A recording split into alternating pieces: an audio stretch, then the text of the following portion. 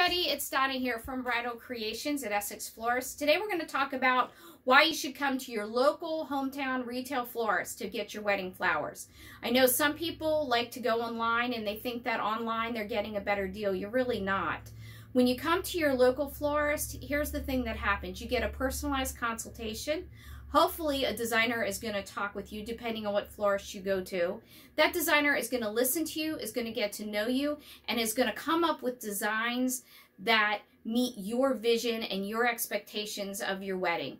You're also going to have someone local to talk to if you have questions, or if you need to know the day of your wedding, like, hey, what's going on with my wedding? You can call somebody. You get a real person. If you go with an online service, good luck. You get a 1-800 service.